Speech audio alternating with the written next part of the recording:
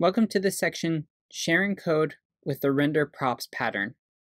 In this video, I will introduce the Render Props pattern.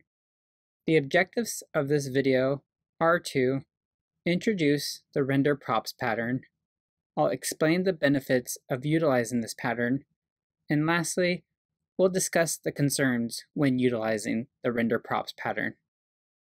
The Render Props pattern is a pattern where a component's props are assigned a function, and this function is called in the render method of a component. Calling the function can return a React element or a component to render. This is a popular code sharing technique, and in short, it's using a prop that's a function to make reusable code across components. The common structure for this will look something like this. I have a constant at the top that mocks some form of data called data to display, and in this case, it's set to a string called the data. Then under that, I have a functional component called component data provider. This is where the render prop functionality happens. My component will destructure a function from this object called render. It does not have to be called render, but for simplicity, I will call it that. My function then returns a view component, and within that component, I will use a JSX expression to call the render function that was passed in with the argument of data to display. So what's happening here is our component is accepting a function as a property that will instruct component data provider on how to render the data passed in. The next step to implementation is to create a component to provide the render functionality. In our example, this component is called component to provide render.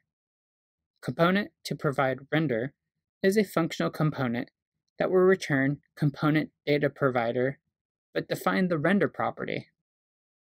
As referenced before, this render property will be a function that returns a React element for display.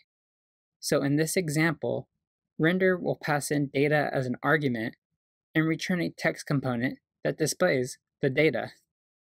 Another approach to utilizing this pattern is passing in what you would like to be displayed as children to your function.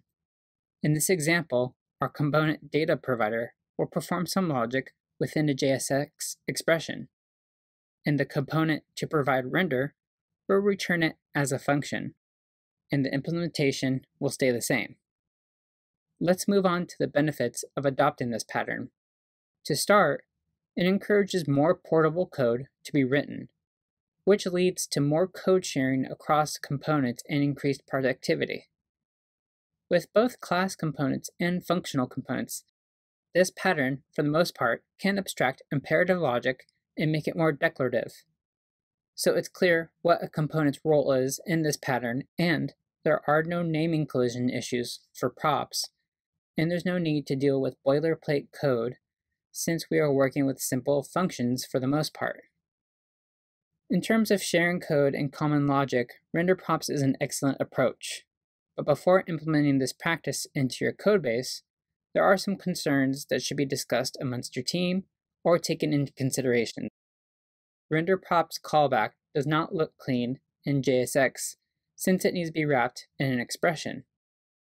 So code could be difficult to read and may need to be read through a couple of times before grasping what is actually going on within the component. The code does not read well, so those who aren't familiar with the pattern may have some trouble understanding. There is a learning curve to this concept.